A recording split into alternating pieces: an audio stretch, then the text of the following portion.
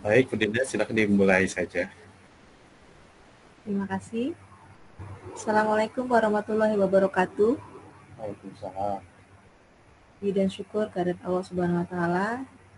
Pada kesempatan hari ini kita diberikan kesempatan untuk bisa berkumpul di forum ini, forum diskusi ini dalam keadaan sehat walafiat. Dan terima kasih Bapak Ibu guru yang sudah ikut bergabung dalam forum diskusi ini. Pada malam hari ini kita akan mendengarkan paparan singkat dari narasumber kita, Bapak Teddy Hadiana, yang akan mendesiminasikan tentang penerapan budaya positif di sekolah. Untuk mempersingkat waktu dan tempat kami persilakan. Silakan Bapak. Baik, terima kasih kepada Ibu Dinda. Alhamdulillah, segala puji bagi Allah yang sudah mempertemukan kita semua di dalam forum diskusi yang insya Allah akan banyak membawa manfaat buat kita semuanya, Bapak Ibu. Saya ucapkan terima kasih atas kehadiran Bapak Ibu pada malam hari ini, sudah mau meluangkan waktunya untuk sama-sama kita berdiskusi kaitannya tentang budaya positif di sekolah. Baik Bapak Ibu, izinkan saya untuk share screen kaitannya dengan materi yang akan dipaparkan.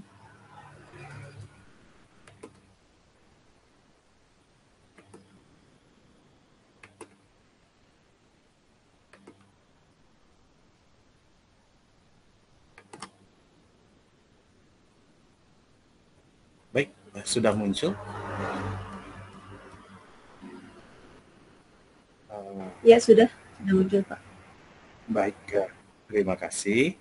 Bapak Ibu, saya akan mencoba memaparkan tentang budaya positif yang merupakan bagian dari paket modul di program pendidikan guru penggerak, yaitu modul 1.4. Budaya positif ini sangat penting sekali Bapak Ibu, kaitannya tentang bagaimana kita membentuk satu lingkungan atau ekosistem sekolah yang sangat kondusif untuk proses pembelajaran.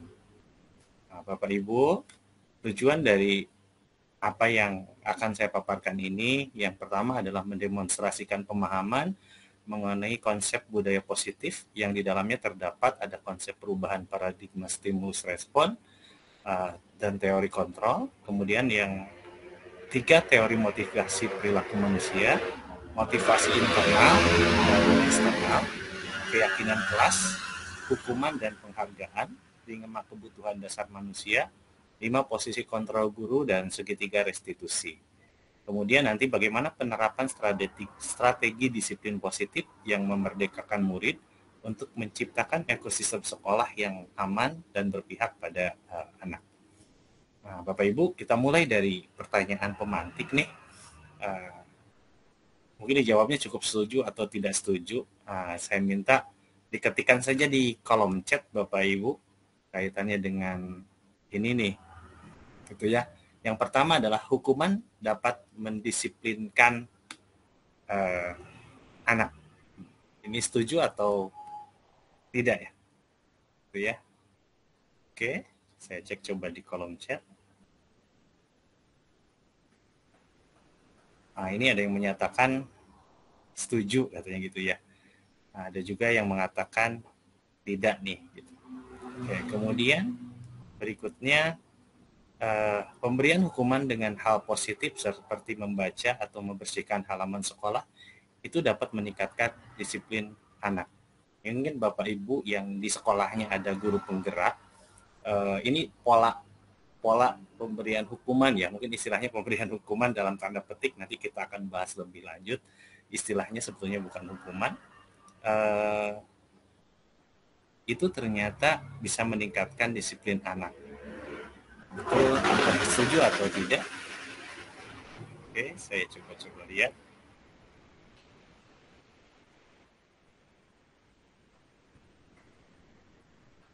Oke, ini ada sama, ini juga ada yang setuju dan ada yang tidak ya gitu. Kemudian ada juga sisi positif ya. Kalau ini ngelihatnya ada sisi positifnya. Memberikan penghargaan ini dapat meningkatkan motivasi belajar anak.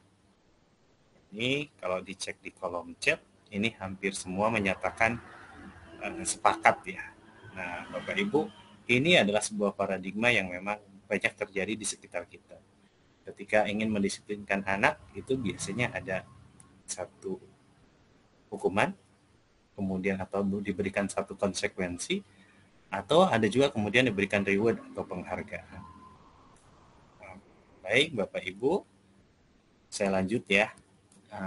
Outline dari paparan yang akan saya sampaikan ini, kita akan bicara tentang disiplin positif dan nilai-nilai kebajikan universal. Kemudian yang kedua teori motivasi, hukuman, dan penghargaan. Nah ini yang nanti kita akan bicara sesuatu yang baru, yaitu restitusi. Walaupun kalau di sekolahnya ada guru penggerak atau itu adalah sekolah penggerak, itu pasti sudah kenal dengan istilah restitusi. Kemudian yang ketiga ada keyakinan kelas, kebutuhan dasar manusia dan dunia berkualitas.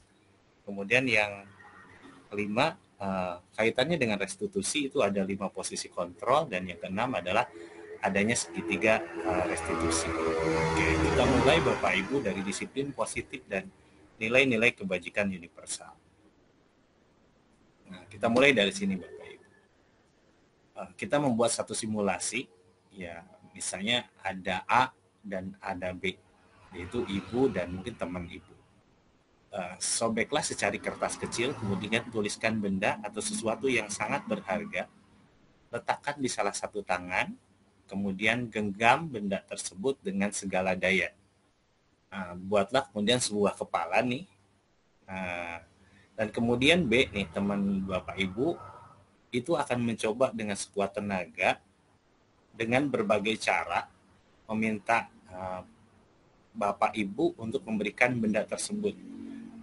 Kemudian teman Bapak Ibu ini bisa membujuk, bisa mengancam, menghardik, merayu, menyuap, atau melakukan apapun untuk membuka kepalan tangan.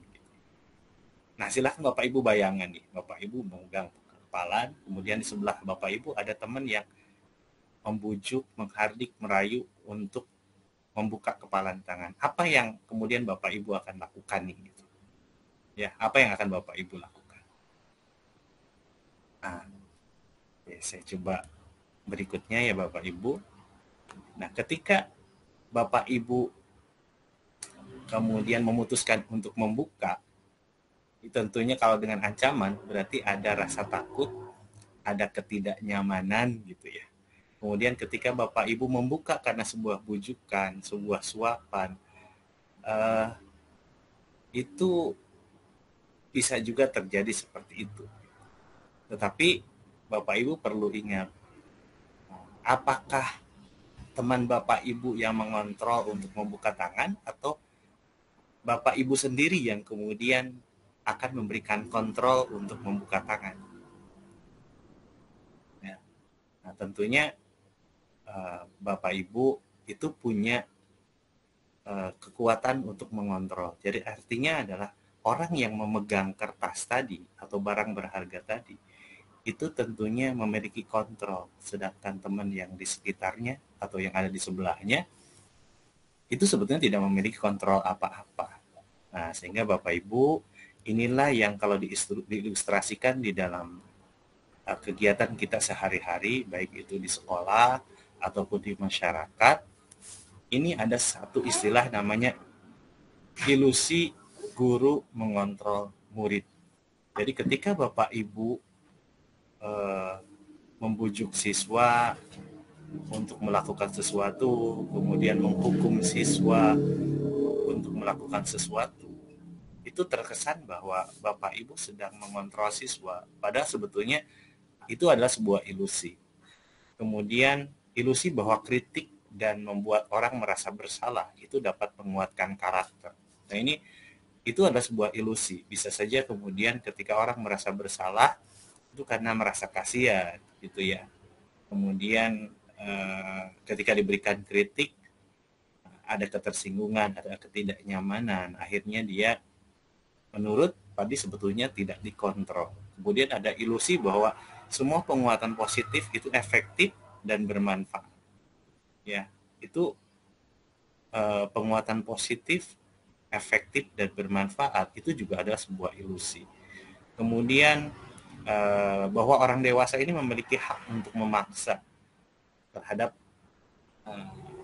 anak kecil ataupun sesama orang dewasa, itu sebetulnya adalah sebuah ilusi, karena tetap secara pribadi orang yang punya niat dan punya maksudlah yang kemudian memiliki kontrol atas dirinya. Nah, Bapak Ibu, inilah yang kemudian harus mulai kita bandingkan. Ada perubahan paradigma stimulus respon atau teori kontrol. Perubahan paradigma stimulus respon atau teori kontrol atau teori pilihan. Nah, siapa sih sesungguhnya yang memiliki kontrol? Ketika bicara tentang stimulus respon, kita mencoba mengubah orang agar berpandangan sama dengan kita. Tetapi di dalam teori kontrol atau pilihan, kita berusaha memahami pandangan orang lain tentang dunia. Kemudian pada stimulus respon, perilaku buruk itu dilihat sebagai suatu kesalahan. Nah, di dalam teori kontrol, semua perilaku itu memiliki tujuan. Mau salah, mau benar, itu keduanya memiliki tujuan.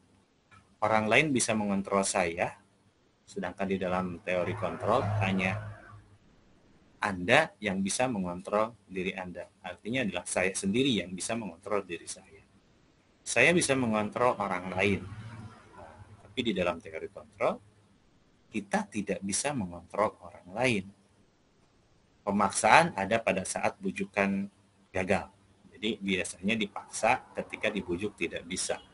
Sedangkan di dalam teori kontrol, kolaborasi dan konsensus itu menciptakan pilihan-pilihan baru. Jadi ketika ditarik ke dalam teori kontrol atau teori pilihan, justru akan memunculkan pilihan-pilihan baru yang sangat beragam. Kemudian ketika di dalam stimulus respon, itu ada model berpikir menang kalah, sedangkan dalam teori kontrol ada model berpikir menang-menang. Nah, kemudian kita sering memaknai sebuah disiplin saat ini itu sebagai sesuatu yang dilakukan seseorang pada orang lain untuk mendapatkan kepatuhan. Jadi ini yang berkembang saat ini, bahwa seorang yang disiplin itu adalah kaitannya tentang patuh atau tidak patuh. Nah, kecenderungan umum adalah menghubungkan kata disiplin dengan ketidaknyamanan, bukan dengan apa yang kita hargai atau pencapaian suatu tujuan mulia. Padahal, kalau kita kembalikan lagi ke makna disiplin, disiplin ini berasal dari bahasa Latin, disiplina, yang artinya belajar.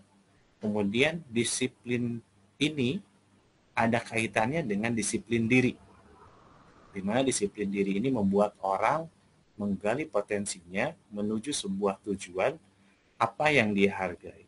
Jadi sebetulnya disiplin itu harus hadir di dalam diri seseorang, dia mampu menggali potensinya, dan dia akan berusaha untuk mencapai tujuannya. Gitu ya. Jadi bukan hanya sekedar bentuk ketaatan. Kemudian tadi di awal disebutkan bahwa pada bagian pertama ini kita bicara tentang nilai-nilai kebajikan universal. Apa sih nilai-nilai kebajikan universal? Nilai-nilai kebajikan universal adalah sifat-sifat positif manusia yang merupakan tujuan mulia yang ingin dicapai setiap individu, di mana nilai-nilai tersebut ini bersifat universal dan lintas bahasa, lintas suku bangsa, agama, maupun latar belakang. Nah, setiap perilaku atau perbuatan ini memiliki suatu tujuan. Itu menurut Dr. William Glasser pada teori kontrol. Jadi sekali lagi, di dalam teori kontrol, itu setiap perilaku, perbuatan itu memiliki suatu tujuan. Dia mau perbuatan yang benar, perbuatan yang salah, dia punya tujuan. Nah, dengan mengaitkan nilai-nilai kebajikan yang diyakini seseorang, maka motivasi intrinsiknya akan terbangun. Ini motivasi yang berasal dari dalam dirinya ini akan terbangun. Sehingga menggerakkan motivasi dari dalam untuk dapat mencapai tujuan mulia yang diinginkan. Ini menurut Diane Gosen tahun 1998. Nah, nilai-nilai kebajikan yang ingin dicapai oleh setiap anak Indonesia, ya, kita kenal di dalam kurikulum Merdeka saat ini, yaitu adalah profil pelajar Pancasila. Jadi nilai kebajikan yang ingin dicapai oleh setiap anak Indonesia itu dikenal dengan nama profil pelajar Pancasila. Yang pertama adalah beriman, bertakwa kepada Tuhan Yang Maha Esa, dan berakhlak mulia. Mandiri, bernalar kritis, berkebinekaan global, bergotong royong, dan kreatif. Oke, bagian kedua dari pembahasan kita ini adalah tentang teori motivasi, hukuman, hukuman dan penghargaan, kemudian restitusi. Menurut teori motivasi, ini perilaku manusia ini bisa tergerak gitu ya, karena ada motivasi eksternal dan ada motivasi internal. Di mana motivasi eksternal ini bisa diakibatkan oleh dua hal. Yang pertama adalah untuk menghindari ketidaknyamanan atau hukuman. Nah, kemudian yang kedua adalah untuk mendapatkan imbalan dari orang lain atau institusi. Itu sifatnya adalah motivasi eksternal. Orang melakukan sesuatu karena takut atau tidak nyaman, kemudian orang melakukan sesuatu karena imbalan atau adanya penghargaan. Kemudian tadi disebutkan ada motivasi internal, di mana motivasi internal ini kaitannya dengan tujuan disiplin positif, dan ini kaitannya erat dengan menghargai diri sendiri. Ya, jadi ketika seseorang melakukan sesuatu itu karena dia ingin menghargai dirinya sendiri, bukan karena takut, bukan karena sebuah imbalan. Dan ini hal yang dilakukan dengan penuh kesadaran tanpa ada paksaan.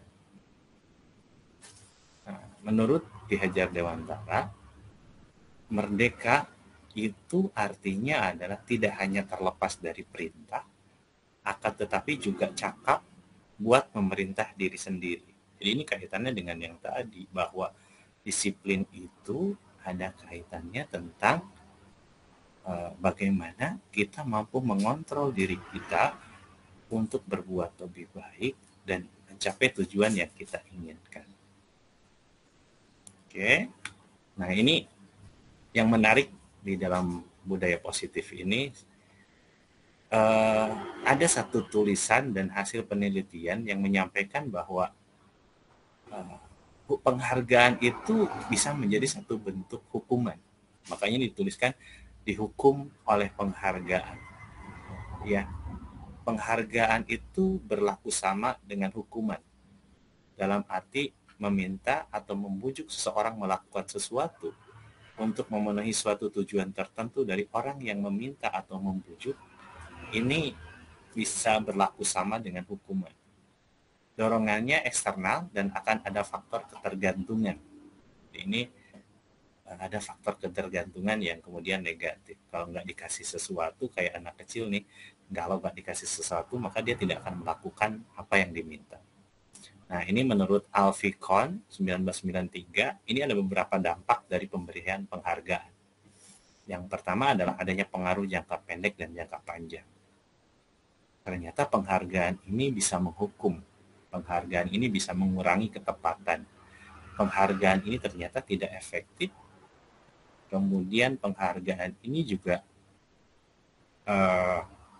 bisa merusak hubungan. Nah, sehingga istilah dihukum oleh penghargaan ini kaitannya seperti apa sih? Penghargaan itu menurunkan kualitas. Saya pernah mengalami seperti ini.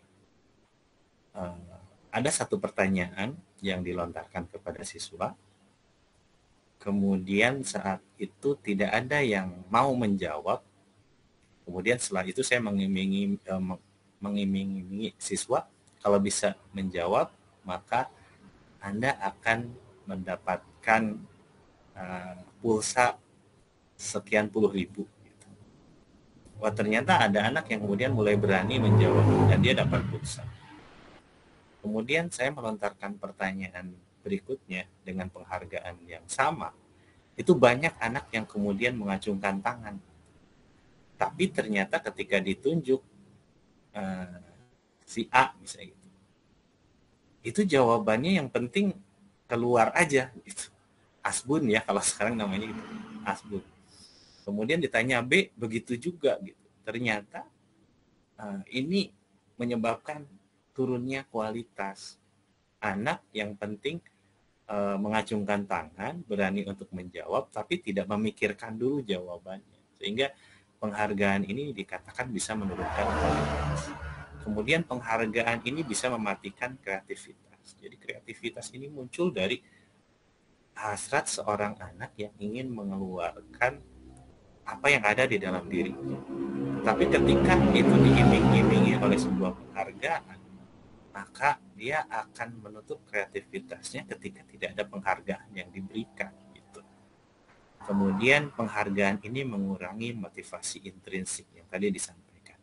Motivasi intrinsik itu ada kaitannya tentang bagaimana dia menghargai apa yang dia miliki gitu. Ketika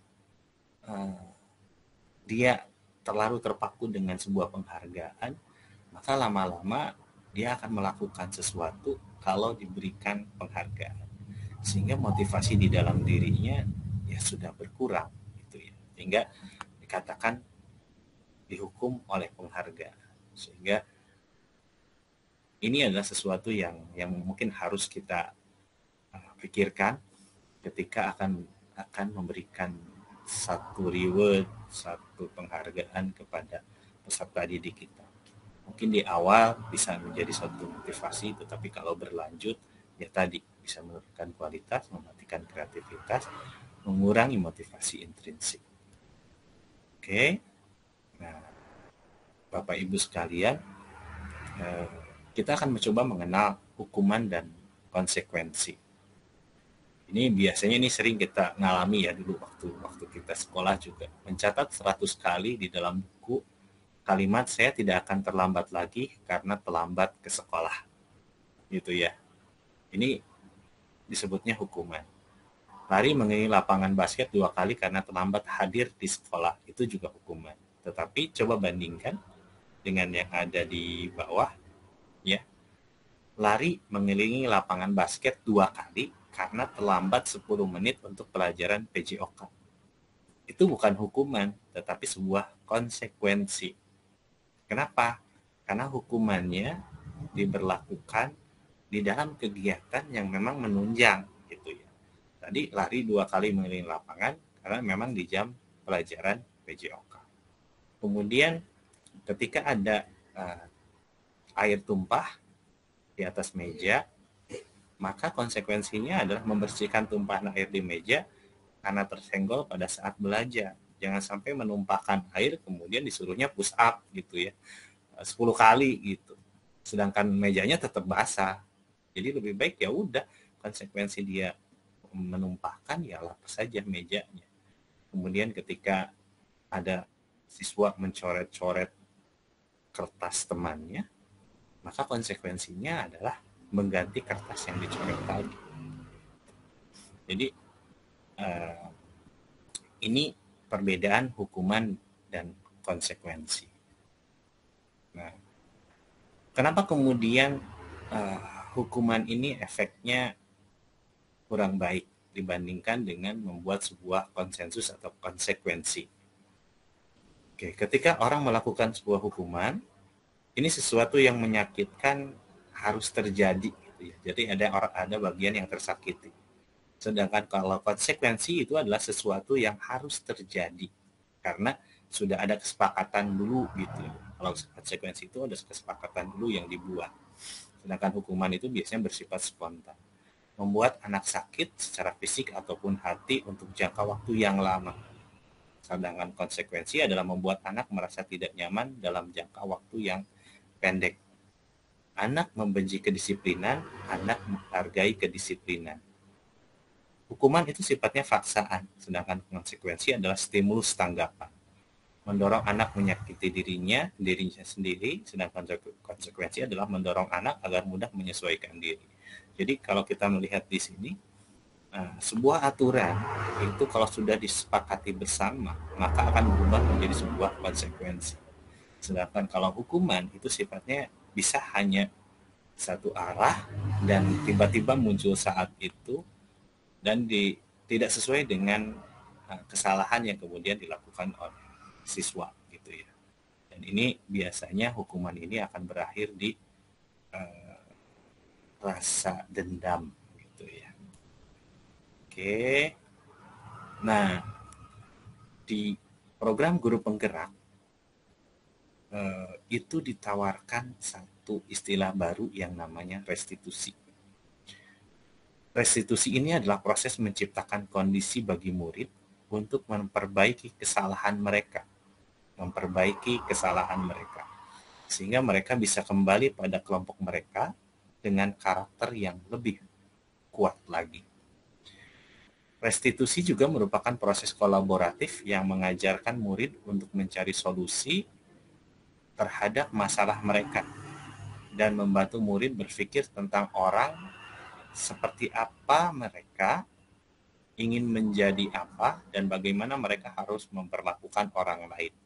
Ini menurut dosen 2004. Ini saya pernah melakukan satu restitusi dari anak-anak yang bermasalah, di mana ternyata ketika kita bertanya kenapa mereka tadi ya, bahwa setiap anak melakukan sesuatu tentu memiliki tujuan. Ketika mereka ditanya kenapa melakukan ini, kenapa melakukan itu, kemudian diingatkan kembali tentang keyakinan, kesepakatan, ternyata mereka merasa dirinya dihargai.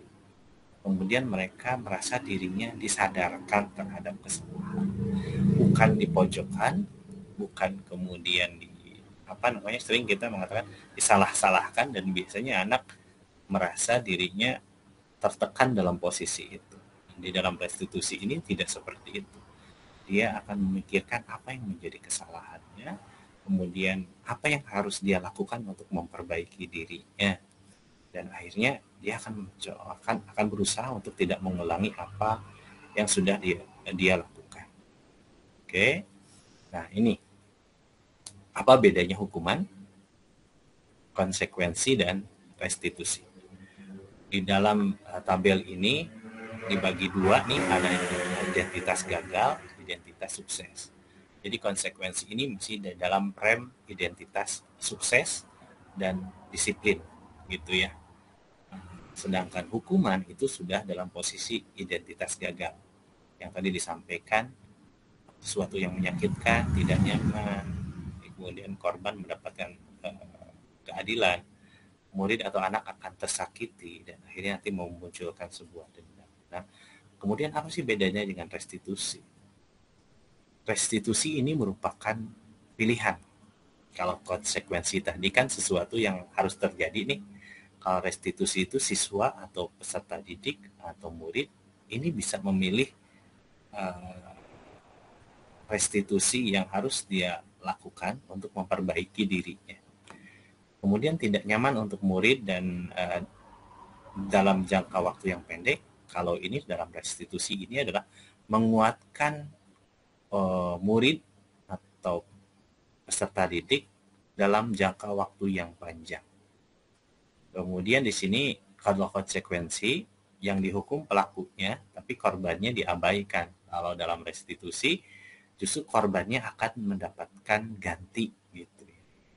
Murid atau peserta didik ini mendapatkan penguatan kalau melakukan restitusi. Nah, kalau konsekuensi biasanya ada ketidaknyamanan.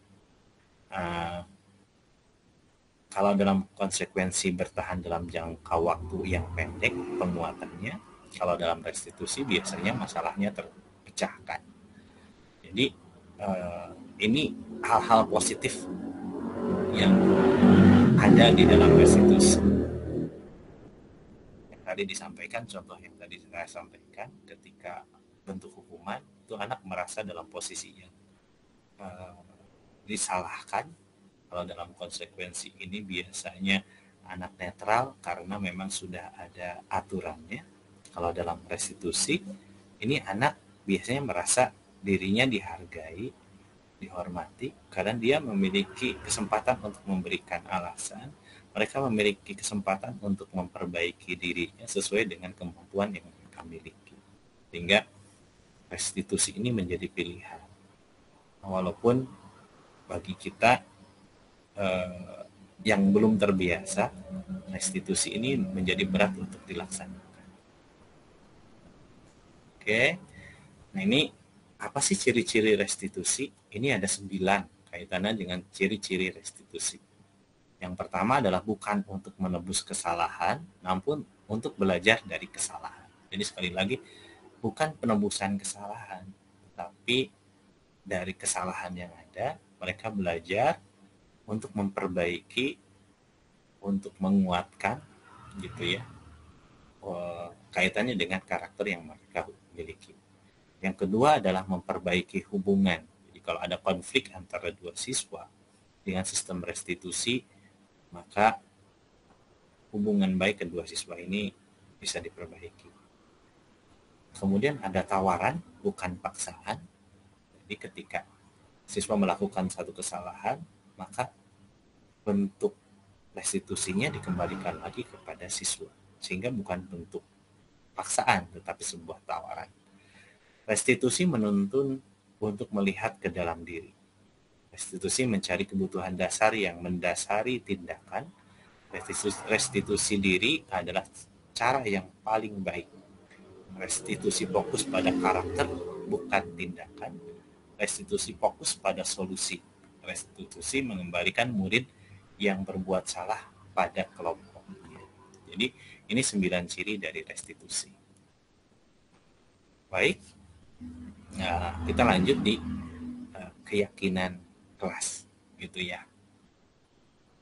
Karena ini adalah satu bagian ya, kalau kita lihat di dalam ekosistem sekolah nih, yang kecil adalah siswa, kemudian siswa ini ada dalam kelas. Jadi ekosistem terkecil yang ada di sekolah itu adalah kelas.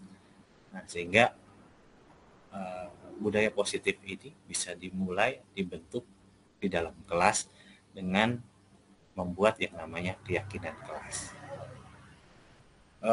Banyak orang yang bertanya, kenapa sih harus restitusi? Kenapa sih harus keyakinan kelas? Mengapa tidak peraturan saja yang kemudian dimunculkan? Nah, ini ya. Coba kita sederhanakan. Mengapa kita memiliki peraturan yang harus menggunakan helm ketika mengendarai kendaraan roda 2?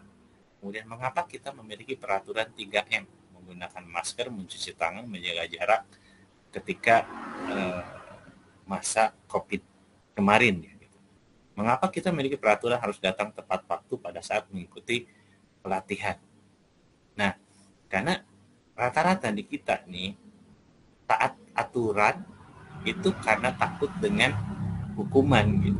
Ketika tidak menggunakan helm, mereka takut ditilang gitu. Tapi mereka tidak berpikir bahwa menggunakan helm itu satu bentuk kebutuhan.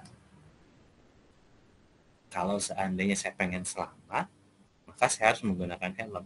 Mau ada petugas ataupun tidak, maka bicaranya adalah ini adalah kebutuhan saya. Gitu. Nah, ketika bicara 3M, menggunakan masker, mencuci tangan, menjaga jarak, itu juga sama. Saya ingin melindungi diri saya dan orang lain. Kalau hal itu yang muncul, maka itu adalah satu bentuk restitusi, bukan sebuah aturan. Dan itu semua muncul dari motivasi intrinsik, kembali kepada nilai-nilai, keyakinan-keyakinan yang lebih menggerakkan seorang dibandingkan mengikuti serangkaian peraturan-peraturan yang mungkin sifatnya memaksa. Gitu. Nah, kenapa harus keyakinan kelas? Dulu kita mengingatnya peraturan kelas. Kemudian mulai naik levelnya harus menjadi keyakinan kelas. Nah, ketika keyakinan kelas ini sudah terbentuk, maka lingkungan positif yang lebih besar itu akan terbentuk, Dan ketika lingkungan positif sudah terbentuk, maka budaya positif di dalam ekosistem sekolah juga itu akan dengan sendirinya terbentuk. Oke. Nah, kita coba lihat apa yang ada di layar nih. Ada istilah kalau waktu dulu itu namanya kesepakatan kelas, kalau di angkatan sekarang itu namanya keyakinan kelas.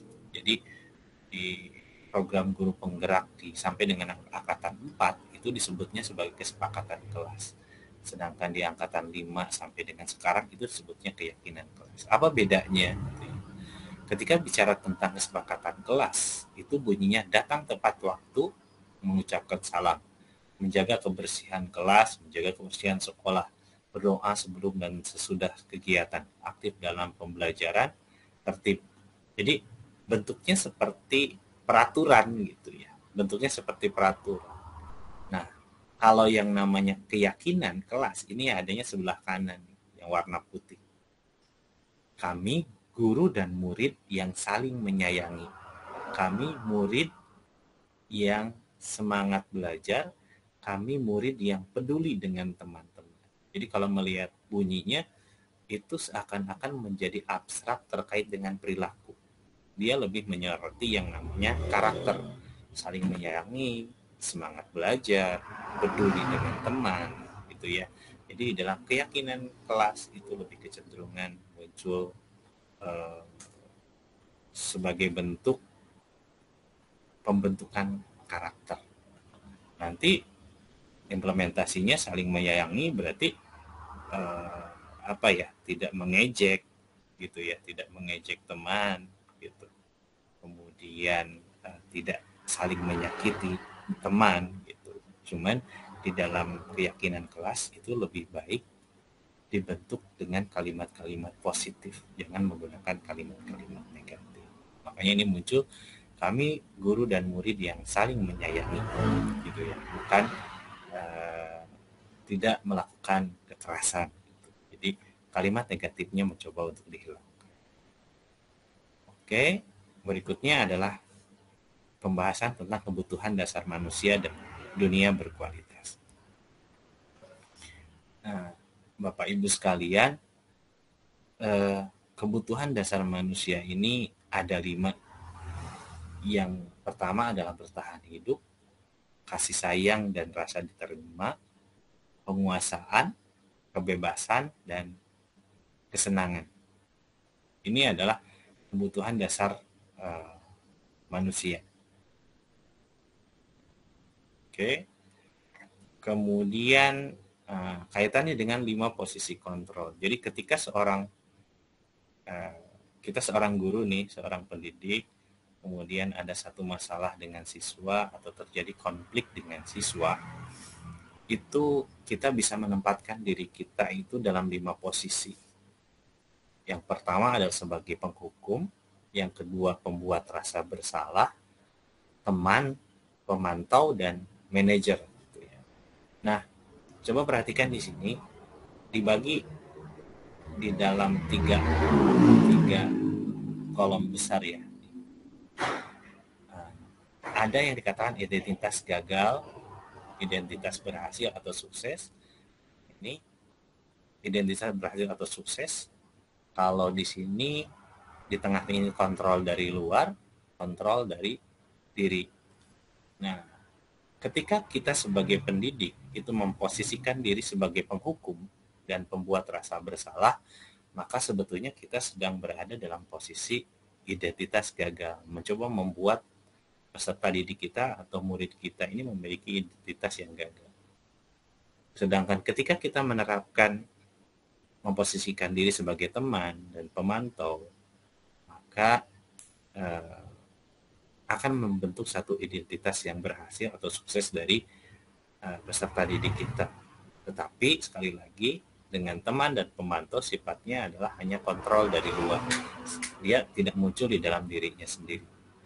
Jadi ada satu ketergantungan karena mendapatkan satu imbalan. Ini kaitannya dengan teman dan pemantau.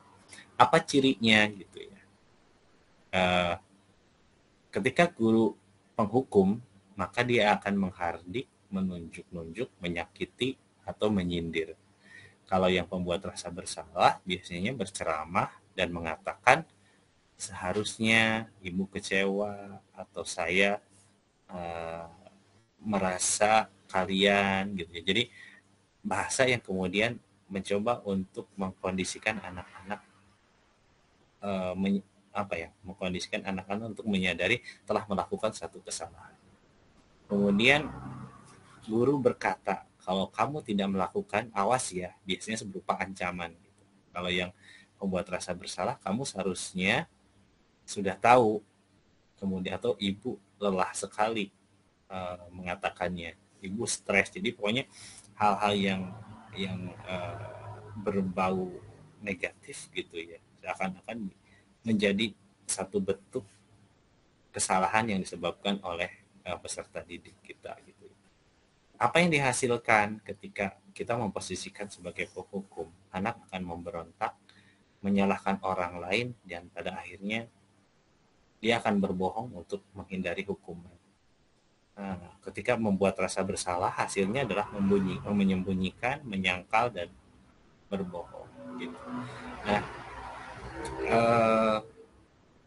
dari kelima posisi kontrol ini, Bapak Ibu bisa melihat yang paling ideal untuk dilaksanakan itu adalah peran sebagai manajer. Apa yang dilakukan seorang manajer? Dia akan banyak mengajukan pertanyaan-pertanyaan untuk mendalami apa yang sedang dirasakan oleh muridnya. Kemudian tidak mengatakan pribadi, tetapi akan mengatakan kita gitu ya. Jadi saya sebagai pendidik dan siswa atau murid yang kemudian sedang mengalami masalah. Apa yang kita yakini, apa yang bisa dikerjakan gitu ya. Jadi menguatkan, bukan menyalahkan gitu. Murid meletakkan dirinya sebagai individu yang positif dalam dunia berkualitas. Bagaimana caranya saya bisa memperbaiki keadaan, mengevaluasi diri, bagaimana cara memperbaiki diri. Jadi tadi disebutkan di awal bahwa ketika kita melakukan restitusi, anak akan mencari solusi dari masalah yang sedang dihadapinya. Anak akan mencari restitusi kaitannya untuk memperbaiki diri sebagai bentuk kalau diulang mungkin konsekuensi dalam tanda petik ya, kesalahan yang sudah dia lakukan. Dan dengan restitusi ini akan banyak pilihan yang kemudian bisa dilakukan sebagai bentuk perbaikan diri, kemudian pengingat dari kesalahan yang dilakukan oleh siswa. Nah, ini segitiga restitusi ini adalah cara yang kemudian bisa dilakukan untuk mengatasi masalah atau konflik yang ada di sekitar kita nih, bukan hanya untuk di sekolah sebetulnya gitu ya. Segitiga restitusi ini terdiri dari 3 tahapan utama yang ada di bagian tengah nih. Yang pertama adalah menstabilkan identitas, di mana menstabilkan identitas itu patokannya setiap orang pasti pernah melakukan kesalahan. Kemudian kamu bukan satu-satunya yang pernah melakukan ini. Jadi siswa tidak dipojokkan nih, tetapi disadarkan bahwa apa yang mereka lakukan itu memang salah dan ada orang lain juga yang pernah melakukan kesalahan. Jadi biasanya di antara kita sering terlalu memojokkan, jadi seakan-akan kesalahan itu hanya dia yang melakukan, padahal sebelumnya pernah ada yang melakukan. Kemudian ada validasi kebutuhan. Di sini validasi kebutuhan ini yang tadi disampaikan, anak berbuat positif, berbuat negatif, dia punya tujuan. Maka kita sebagai pendidik, ketika melakukan validasi kebutuhan, akan menanyakan alasan apa yang menyebabkan dia melakukan itu. Kemudian adakah cara yang lebih efektif untuk mendapatkan apa yang kamu butuhkan? Ini berarti mencari alternatif gitu ya. Nah, kemudian yang ketiga adalah menanyakan keyakinan. Nah, ini dikembalikan lagi yang tadi. Kalau di kelas atau di sekolah itu sudah punya keyakinan kelas, keyakinan sekolah, maka peserta didik ini diingatkan oleh gurunya kaitannya tentang nilai-nilai apa saja yang telah disepakati. Kemudian nilai-nilai apa yang kemudian belum terpenuhi ketika dia melanggar. Kemudian ditanya, kamu ingin menjadi orang seperti apa sih? Jadi ini bicara tentang solusi gitu, dari apa yang mereka hadapi. Ketika ditanya, kamu ingin menjadi orang yang seperti apa? Atau apa yang akan kamu lakukan ke depan supaya hal ini tidak terulang? Gitu. Nah, ini penjelasan lebih rincinya ketika bicara tentang menstabilkan identitas, ini untuk membuat anak yang merasa gagal karena berbuat salah itu menjadi positif terhadap dirinya. Jadi biasanya di kita sering yang terjadi adalah anak sudah berbuat salah, semakin disalahkan, akhirnya yang muncul adalah satu penilaian negatif di dalam dirinya. Jadi dengan adanya restitusi, menstabilkan identitas, justru anak yang berbuat salah ini coba ditarik menjadi berpikir lebih positif tentang dirinya. Gurunya akan mengatakan berbuat salah itu hal yang manusiawi, tidak ada manusia yang sempurna. Bapak Ibu guru juga pernah berbuat salah. Kita pasti bisa menyelesaikan permasalahan ini dan seterusnya. Ini mencoba untuk menstabilkan identitas mereka. Kemudian validasi kebutuhan. Ini membantu murid mengenali kebutuhan dasarnya yang ingin dipenuhinya ketika melakukan hal tersebut. Tadi sudah disebutkan ada 5 kebutuhan dasar manusia. Biasanya tidak lepas dari pemenuhan 5 kebutuhan dasar tersebut. Pada dasarnya setiap tindakan manusia tujuannya adalah memenuhi kebutuhan dasar. Apakah itu penguasaan, kebebasan, kasih sayang, dan rasa diterima, kesenangan, atau bertahan hidup. Nah, ini biasanya guru akan berkata, kamu bisa saja kan melakukan hal yang lebih buruk, tapi kamu tidak melakukannya kan. Jadi ini satu validasi. Kamu pasti punya alasan mengapa melakukannya. Apa yang penting bagi kamu. Jadi ini mulai menggali apa yang menjadi penyebab dia melakukan kesalahan. Nah, yang terakhir tadi menanyakan keyakinan. Anak akan melihat kesalahannya yang kemudian dihubungkan dengan norma sosial atau nilai-nilai yang mendasari manusia berinteraksi dengan orang lain. Kalau di sekolah atau di kelas itu sudah ada keyakinan kelas, maka kita bisa menanyakan yang lebih sempit, itu kaitannya dengan keyakinan kelas amanah yang kemudian belum dipenuhi. Nah, guru akan berkata apa nilai yang kita percaya di kelas atau sekolah kita, nilai-nilai universal apa yang telah kita sepakati, kelas yang ideal itu yang seperti apa sih? Jadi ini adalah bagian dari menanyakan keyakinan. Nah,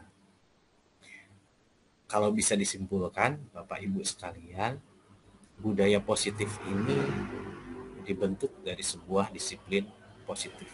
Sekali lagi disiplin positif. Tapi jangan diprem bahwa disiplin ini kaitannya tentang sebuah ketaatan gitu ya, kepatuhan terhadap sebuah peraturan yang mungkin sifatnya adalah paksaan. Disiplin positif ini harus hadir dari sebuah kesadaran personal untuk melakukan perbuatan atau melakukan sesuatu yang lebih baik. Dan ini diperkuat oleh Dr. William Glasser kaitannya dengan teori kontrol dan teori pilihan. Bahwa ternyata kita ini tidak bisa mengontrol orang lain, hanya orang yang bersangkutannya lah yang bisa mengontrol dirinya sendiri. Kemudian setiap perilaku mau positif mau negatif ini memiliki tujuan. Kemudian di dalam teori pilihan harus muncul dalam bentuk model berpikir menang-menang atau win-win solution, kolaborasi dan konsensus menciptakan pilihan-pilihan baru. Tadi ketika kita memperlakukan restitusi, itu akan muncul pilihan-pilihan. kemudian kita juga harus menyadari nih, teori kontrol atau teori pilihan ini, realitas kebutuhan kita ini berbeda.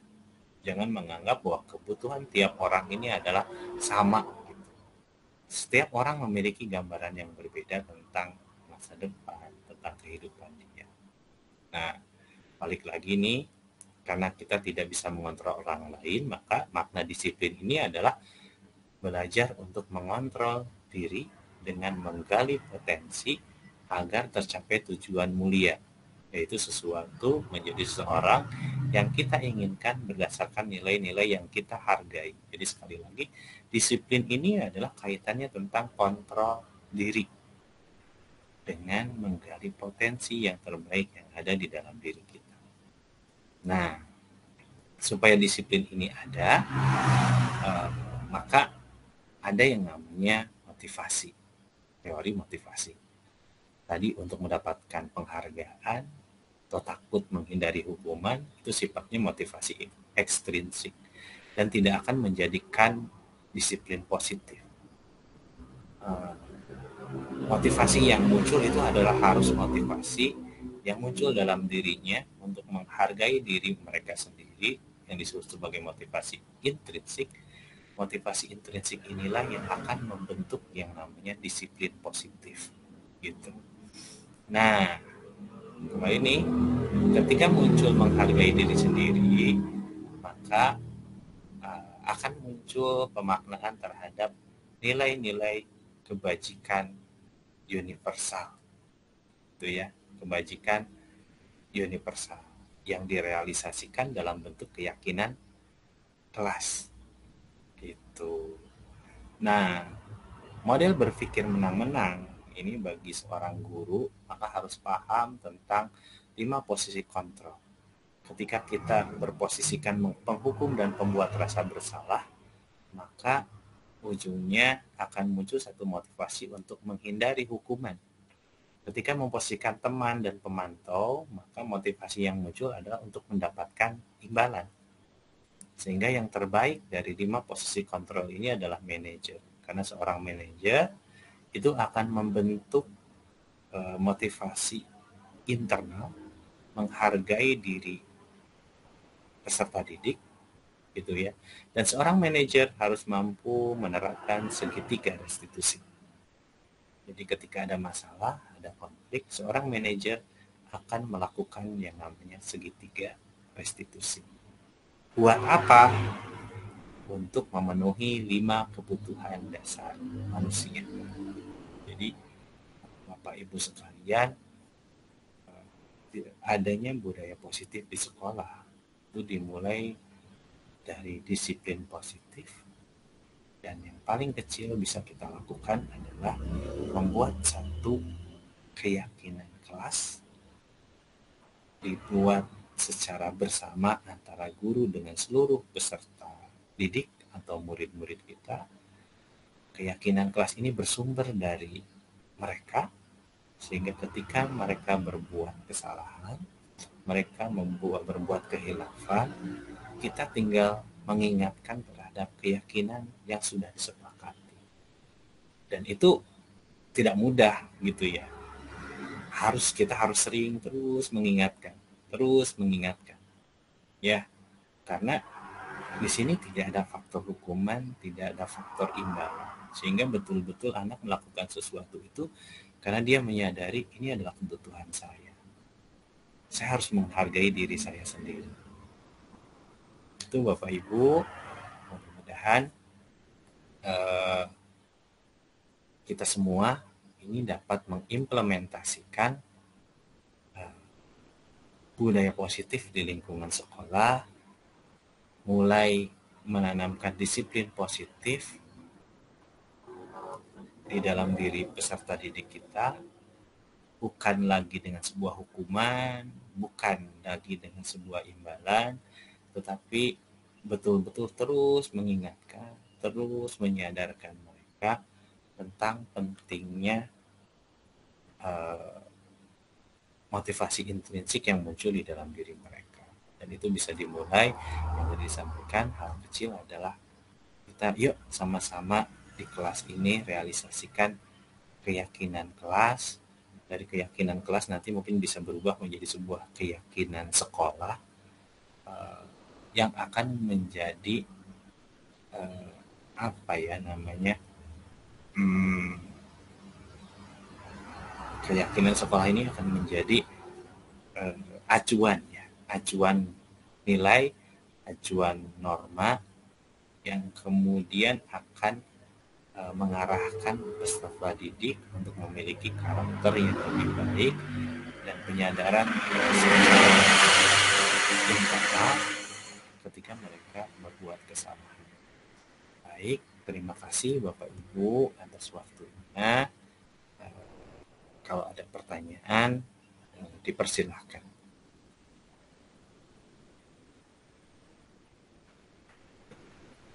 Baik Bapak Ibu, karena waktu juga yang membatasi kita, saya ucapkan terima kasih, banyak terima kasih atas waktu yang sudah Bapak Ibu luangkan dalam mengikuti kegiatan ini. Mudah-mudahan kita semua mampu untuk menerapkan yang namanya restitusi di sekolah, karena restitusi ini akan membentuk satu kesadaran secara mandiri internal di dalam diri mereka, bukan lagi karena keterpaksaan, bukan lagi karena sebuah. Sekali lagi terima kasih. Ini sepertinya Ibu Dindanya ada trouble. Sekali lagi saya ucapkan terima kasih. Kita tutup pertemuan ini dengan pembacaan hamdalah. Alhamdulillahirrahmanirrahim. Wassalamualaikum warahmatullahi wabarakatuh.